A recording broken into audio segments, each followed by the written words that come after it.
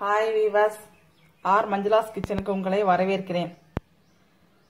இன்னைக்கு நம்ம என்ன பார்க்க போறோம்னா, குழம்பு பொடி, புளிக்குழம்பு மற்ற என்ன குழம்பு வேணா வைக்கிற மாதிரி பொடி எப்படி அரைக்கிறதுங்கிறத நம்ம பார்க்க போறோம்.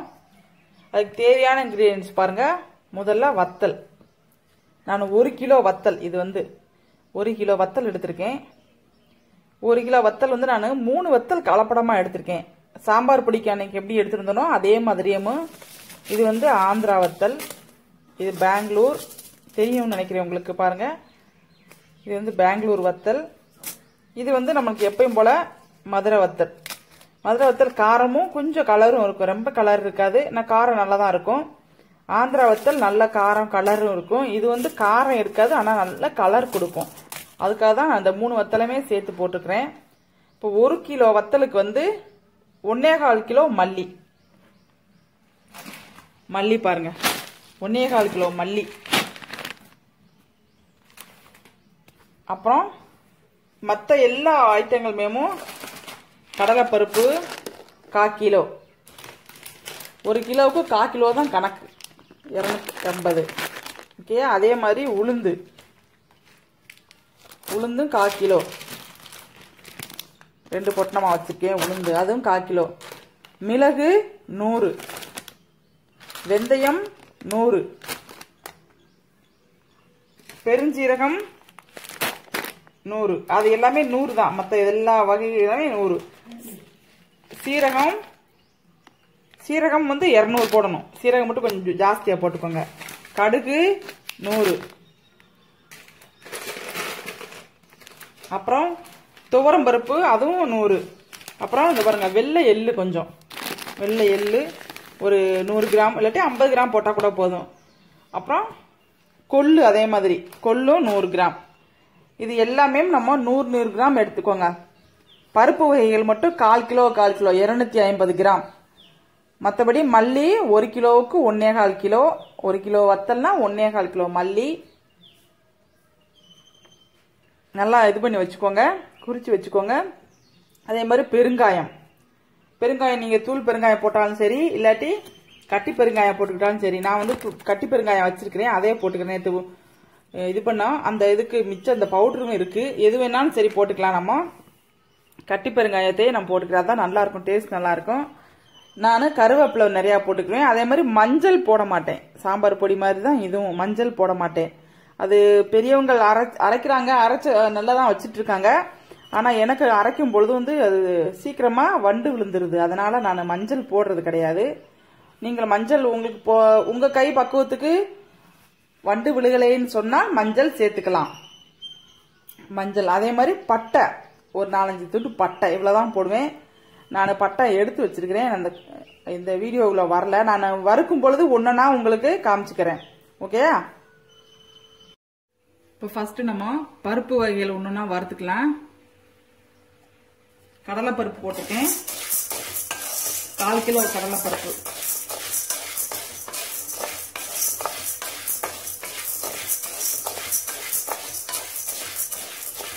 இது நல்லா பொன்னிறமா வறுபடட்டும். இப்ப பாருங்க, அதுக்குள்ளேயே வெந்தயம் வறுத்துட்டேன். இன்னொரு கடாயில வெந்தயம் இது பண்ணிட்டேன். இதை நம்ம கொட்டிடலாம். கடலைப்பருப்பு இன்னும் வறுபடலை, இன்னும் கொஞ்சம். நான் சிம்ல தான் வச்சு வறுக்கிறேன், அதனால கொஞ்சம் வறுபடட்டும். 2 சட்டி வச்சிருக்கேன், சீக்கிரமா எடுத்துடலாம்னு சொல்லி 2 சட்டி வச்சிருக்கேன்.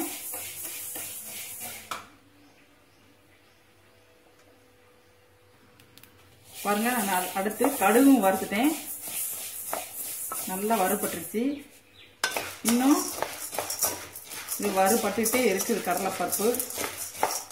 கடலைப்பருப்பு சிம்ல வச்சு செஞ்சாதான் நல்லா வறுபடும், இல்லாட்டி ஒவ்வொரு இதா கறிக்கும். அதனால சிம்ல வச்சுட்டே வறுக்கிறேன். அதுக்குள்ள எங்கிட்டு இது நல்லா ஒண்ணுன்னா வறுத்துடுறேன்.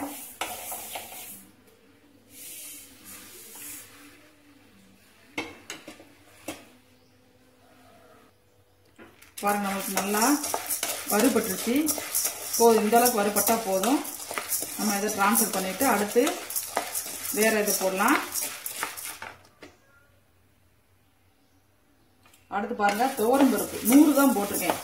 கடலைப்பருப்பு மட்டுமே நீங்க 1/4 கிலோ போடுங்க. மற்றதெல்லாம் உளுந்தம் பருப்பு 100 போட்டா போதும், துவரம் பருப்பும் 100 போட்டா போதும், அரிசி 100 போட்டா போதும். மற்ற பலசரக்கு ஜாமான்கள்லாம் 200 போடுங்க போதும். ஏன்னா ரொம்பவும் நம்ம கொலன்னு அரைச்சி வச்சு பருப்பா போட்டு அரைச்சி வச்சோம்னா டேஸ்ட் இருக்காது, வத்தலுடைய காரம் இருக்காது. அதனால கடலைப்பருப்பு மட்டும் 1/4 கிலோ போட்டுக்கோங்க, 250 கிராம். மற்றதெல்லாம் பருப்பு வகைகள்லாம் 150, 100 அந்த மாதிரி போட்டா போதும், ரொம்ப போட வேண்டாம். இந்த பக்கம் உளுந்து வறுத்துட்டு இருக்கேன்.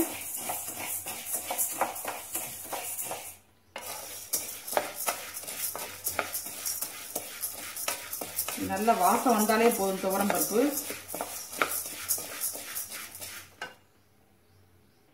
இப்ப பாருங்க துவரம் பருப்பு நல்லா வறுபட்டுருச்சு. அதே மாதிரி பாருங்க உளுந்து நல்லா வறுபட்டுருச்சு. இந்த அளவுக்கு கலர் சேஞ்ச் ஆனா நமக்கு போதும். இப்ப ரெண்டையுமே நம்ம டிரான்ஸ்ஃபர் பண்ணிடலாம்.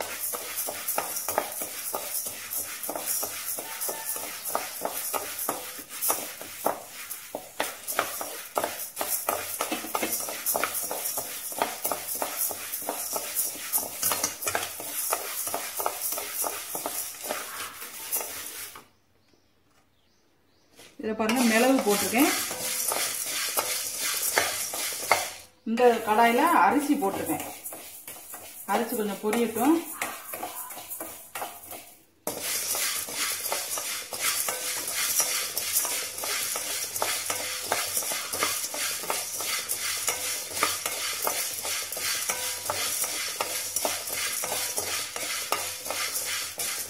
மிளகுல ஒரு லைட்டா ஒரு புகை வரும், அந்த மாதிரி புகை வந்தா போதும் உங்களுக்கு.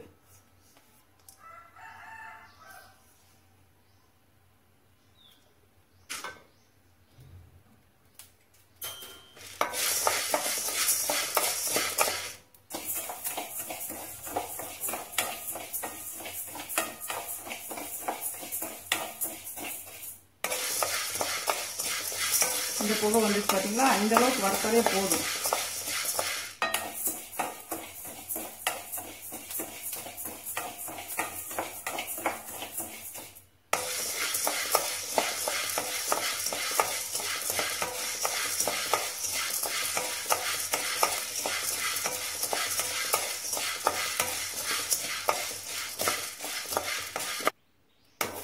இங்க பாருங்க பெருஞ்சீரகம் போட்டிருக்கேன். இதுல பாருங்க அரிசி வறுபட்டுருக்கு பாத்தீங்களா, நல்லா எல்லா அரிசியும் பொரிஞ்சிருச்சு. பெருஞ்சீரகம் வறுபட்டுரு.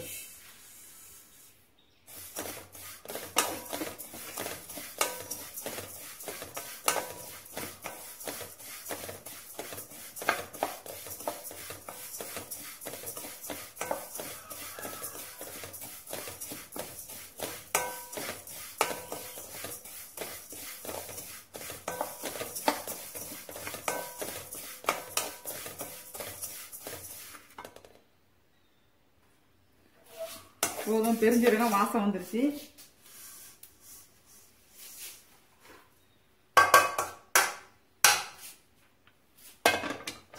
அடுத்து இந்த பக்கம் மல்லி போட்டிருக்கேன் பாருங்க, மல்லி போட்டிருக்கேன். இதுல வந்து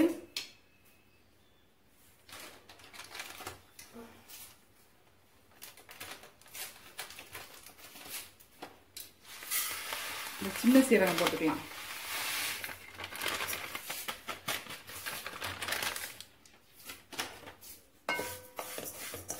இதுவும் அதே மாதிரி தான், வாசம் மட்டும் தான் வரணும், ரொம்ப வறுக்க கூடாது.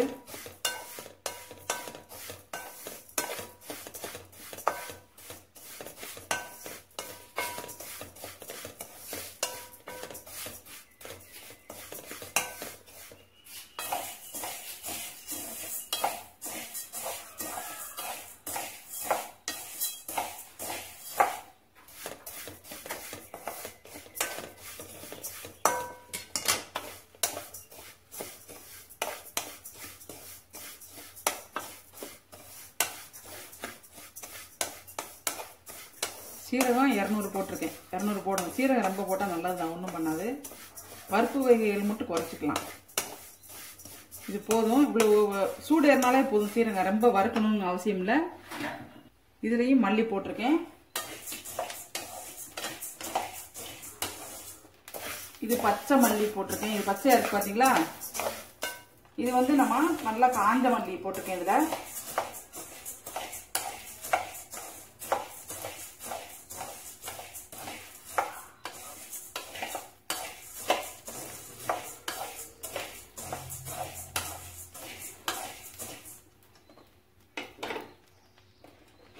இந்த பக்கம் மல்லி கொஞ்சம் வறுபட்டுருச்சு, நல்லா வாசம் வந்துருச்சு. இதை நம்ம தட்டிடலாம்.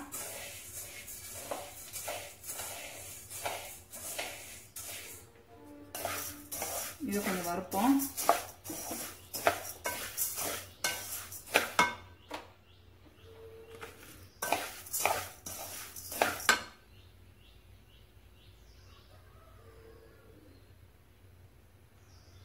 அடுத்து பாருங்க கருவேப்பிலை. இந்த பக்கம் கொள்ளு வறுக்கிறேன்.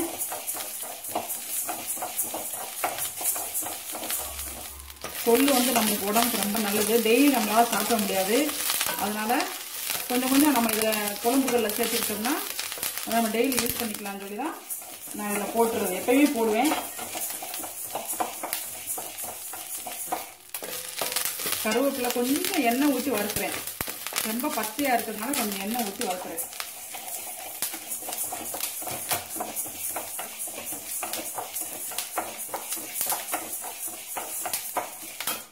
கொள்ளு வந்து வெடிச்சிருச்சு.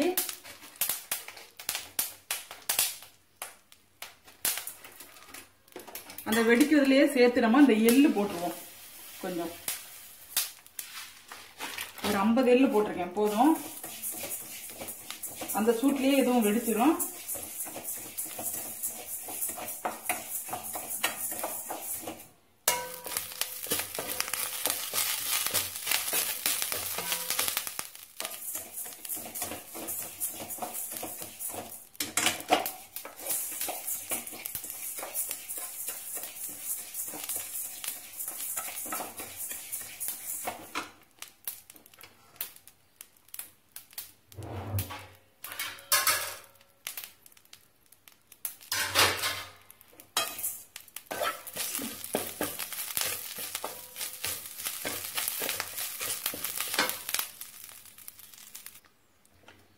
இப்போ நம்ம வத்தல் மற்றதெல்லாம் வறுத்துட்டோம். வத்தலை வறுத்துக்கணும். கொஞ்சம் ஒரு அரை ஸ்பூன் எண்ணெய் ஊற்றி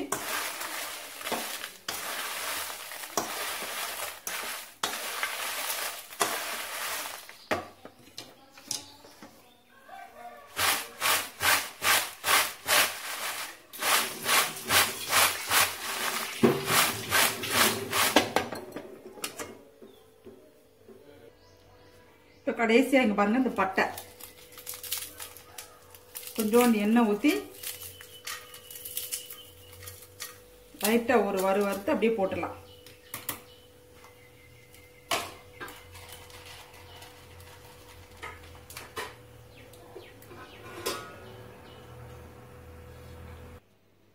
இப்ப பாருங்க, நம்ம எல்லாம் வறுத்து எடுத்தாச்சு. இதை நல்லா கொஞ்சம் ஆற வச்சு ஒரு டப்பால போட்டு கொண்டு மிக்சியில் கொடுத்து அரைச்சிட்டு வந்துடலாம். அரைச்சிட்டு வந்ததுக்கு அப்புறமா நான் உங்களுக்கு பொடியை காமிக்கிறேன். ஓகே, பாருங்க, குழம்பு மிளகாய் தூள் அரைச்சிட்டு வந்தாச்சு. பாத்தீங்களா, சூப்பரா அரைச்சிட்டு வந்தாச்சு. நான் ஒவ்வொரு இதே மாதிரி 2 டப்பா வச்சிருப்பேன். ஒன்னு சாம்பார் பிடிக்கும், ஒன்னு இதுக்கும். 2 ஒன்று போல இருக்கிறதுனால நான் பாருங்க சைட்ல எழுதி வச்சிருப்பேன். இந்த பாருங்க, குழம்பு மிளகாய் தூள், சாம்பார் தூள் தனித்தனியா எழுதி வச்சிருப்பேன். அதனால இதை நான் ஈஸியா கண்டுபிடிச்சிக்கலாம். அதுபோக நம்ம ரெகுலரா பிளங்குறதுனால நம்மளுக்கு ஞாபகம் வந்துடும். தெரியாதவங்க இந்த மாதிரி எழுதி வச்சுக்கலாம். இப்ப குழம்பு மிளகாய் தூள் நம்மளுக்கு ரெடி ஆயிடுச்சு பாருங்க. இதுவும் நம்மளுக்கு 2 இயர்ஸ் வரைக்கும் வரும். தாராளமா 2 வருஷத்துக்கு, எனக்கு 2 வருஷத்துக்கு வரும். பெரிய ஃபேமிலினா ஒரு 6 மந்த் அந்த மாதிரி வரலாம். இது என்ன குழம்பு, கறி குழம்பு முதற்கொண்டு போட்டுக்கலாம். நம்ம எல்லாமே போட்டிருக்கோம் அப்படிங்கனால கறி குழம்புக்கு கூட இது போட்டுக்கலாம். நல்ல டேஸ்டா இருக்கும். இந்த வீடியோஸ் உங்களுக்கு பிடிச்சிருந்ததுன்னா லைக் பண்ணுங்க, ஷேர் பண்ணுங்க, சப்ஸ்கிரைப் பண்ணுங்க. தேங்க்யூ.